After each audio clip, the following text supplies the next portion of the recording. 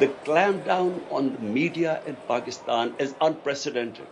One of the best investigative journalists in Pakistan, Arshad Sharif, he was assassinated in Kenya just a couple of weeks back. This guy was exposing this whole plot that took place against me.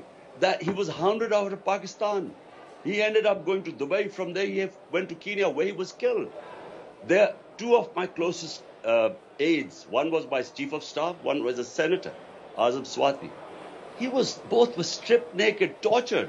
Both blamed the senior intelligence officer who was responsible for the torture.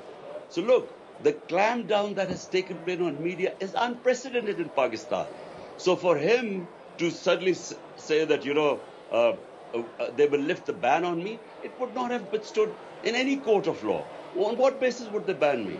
And by the way, how come as a person who was about to be assassinated, how come I cannot name those people who I'm suspicious about who planned this attempt on me?